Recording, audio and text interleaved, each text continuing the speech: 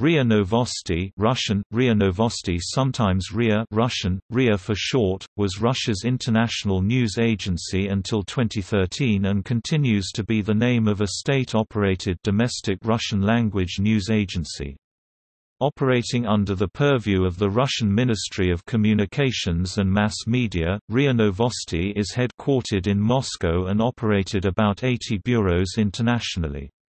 On 9 December 2013, President of Russia Vladimir Putin ordered RIA Novosti's liquidation and the creation of a Russian international news agency Rossiya Segodnya.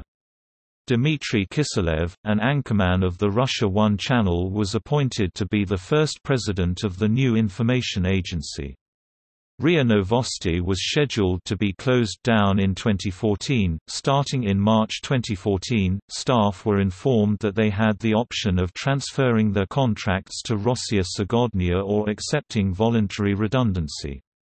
On 10 November 2014, Rossiya Segodnya launched the Sputnik multimedia platform as the international replacement of RIA Novosti and Voice of Russia. Within Russia itself, however, Rossiya Segodnya continues to operate its Russian-language news service under the name RIA Novosti with its ria.ru website. The agency published news and analysis of social, political, economic, scientific and financial subjects on the Internet and via email in the main European languages, as well as in Persian, Japanese and Arabic. It had a correspondent network in the Russian Federation, CIS and over 40 non-CIS countries. Its clients include the Presidential Administration, Russian Government, Federation Council, State Duma, leading ministries and government departments, administrations of Russian regions, representatives of Russian and foreign business communities, diplomatic missions, and public organizations. RIA Novosti was an award-winning news agency. The last editor-in-chief of RIA Novosti was Svetlana Moronyuk, the first woman appointed to the role in the agency's history. According to the organization's charter, Enterprise's property was federally owned because federal unitary enterprise and was indivisible. According to the agency, it was partially government-subsidized (2.7 to 2.9 billion rubles in 2013), but maintained full editorial independence. Its Russian name was Federal State Unitary Enterprise Russian Agency of International Information (RIA Novosti), Russian Federalno Gosudarственное Unitano Предприятие Российского Agentiestivo Международной Информации RIA Novosti Federalnoye Gosudarственное Unitanoye Predpiej Rossiyskoye Agentstvo Международной Informacji, FGUP RAMI RIA Novosti, Russian, FUP RAMI RIA Novosti for short. Its formal English name was Russian News and Information Agency RIA Novosti. Early in 1990s it had the name State Enterprise RIA Novosti, named after Soviet press agency Novosti and information agency Novosti. RIA means Russian Information Agency and Novosti means news in Russian. The common abbreviation in Russian is RIA.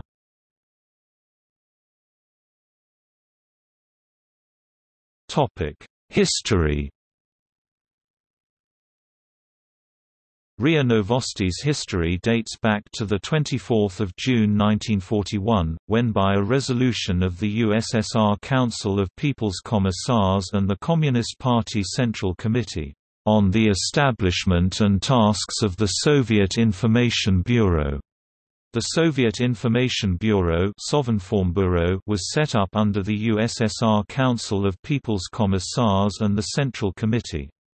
Its main task was to oversee work to cover international, military events and the events of the country's domestic life in periodicals and on the radio from 14 October 1941, to 3 March 1942, was based in Khyberchev, modern-day Samara. The Bureau's main task was to compile reports on the situation on the front line of the war, work on the home front, and the partisan movement for the radio, newspapers and magazines. Sovnformbureau directed the activity of the All-Slavonic Committee, Anti-Nazi Committee of Soviet Women, Anti-Nazi Committee of the Soviet Youth, Anti-Nazi Committee of Soviet Scientists, and the Jewish Anti-Nazi Committee. In 1944, a special bureau on propaganda for foreign countries was set up as part of Sovnformbureau, through 1,171 newspapers, 523 magazines and 18 radio stations in 23 countries, Soviet embassies abroad, friendship societies, trade unions, women's, youth and scientific organizations. Sovnformbureau informed readers and listeners about the struggle of the Soviet people against Nazism and in the post-war years about the main areas of Soviet domestic and foreign policies. Sovnformbureau heads included A.S. Sherbakov (1941–45), S.A. Lozovsky (1945–48), and Y.S. Kavinson, D.A. Polikarpov. In 1961, the Novosti press agency (APN) succeeded Sovnformbureau. It became the leading information and press body of Soviet public organizations.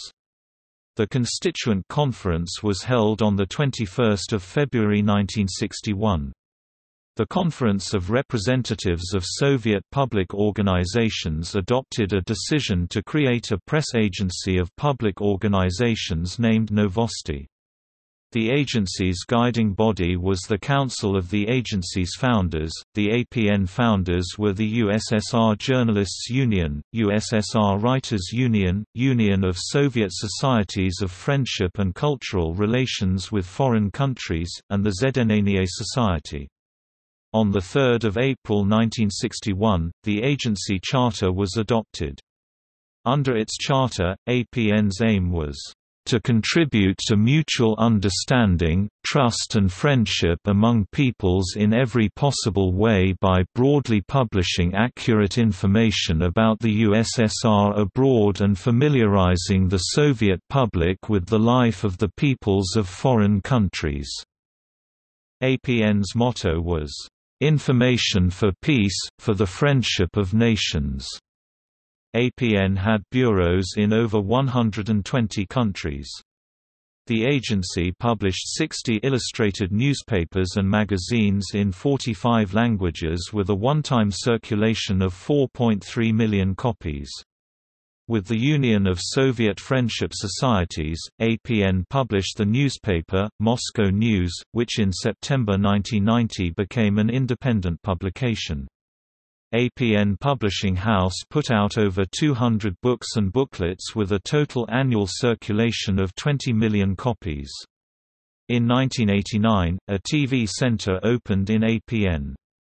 Later, it was transformed into the TV Novosti TV company. The APN heads included Boris Burkov (1961–70), Ivan Adaltsov (1970–75), Lev Tolkanov (1975–83), Pavel Naumov (1983–86), Valentin Phelan (1986–88), Albert Vlasov (1988–90). By a decree of USSR President Mikhail Gorbachev, on the establishment of the information agency Novosti.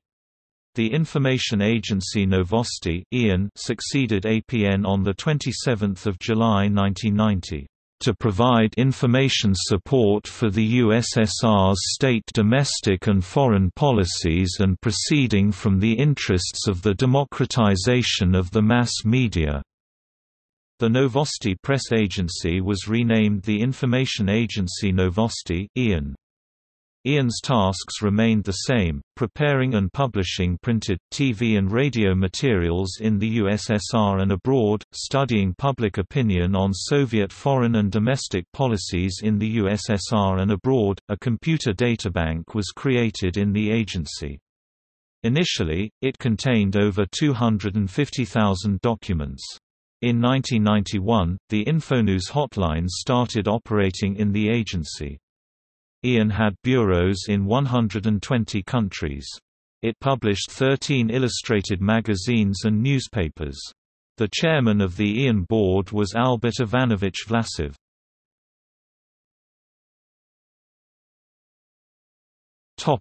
Russian Federation.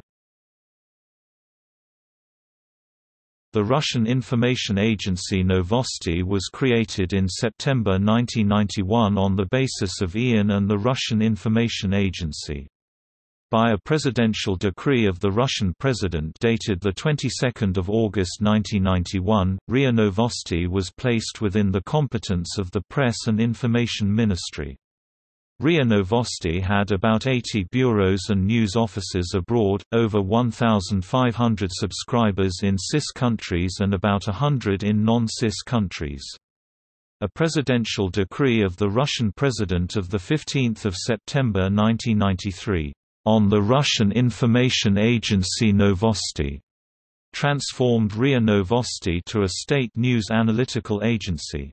RIA Novosti's radio channel, RIA Radio, worked in 1996. In August 1997, the TV channel Kultura was set up on the basis of the RIA TV channel under the sponsorship of the VGTRK TV and Radio Broadcasting Company.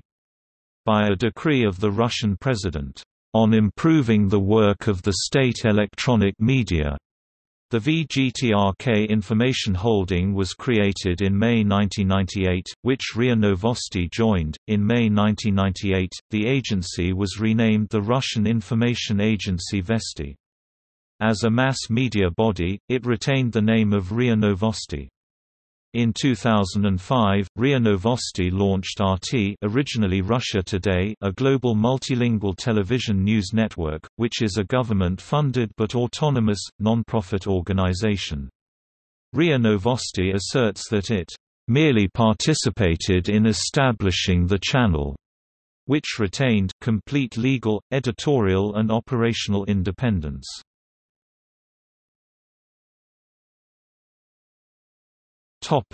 Closing. On 9 December 2013, Russian President Vladimir Putin signed the liquidation of RIA Novosti and merging it with the international radio service Voice of Russia to create Rossiya Segodnya. Dmitry Kiselyov, a former anchorman of the Channel One Russia, is appointed as the president of the new information agency. According to her interview, the editor-in-chief of the TV network RT, Margarita Simonian, was completely unaware about the reorganization of the information agency and got the information from listening to competitor radio station Kommersant FM.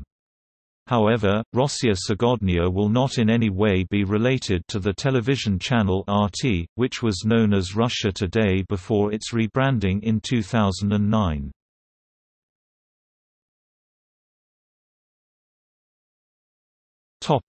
Notable journalists: Vsevolod Kukushkin, ice hockey and sports correspondent, 22 years.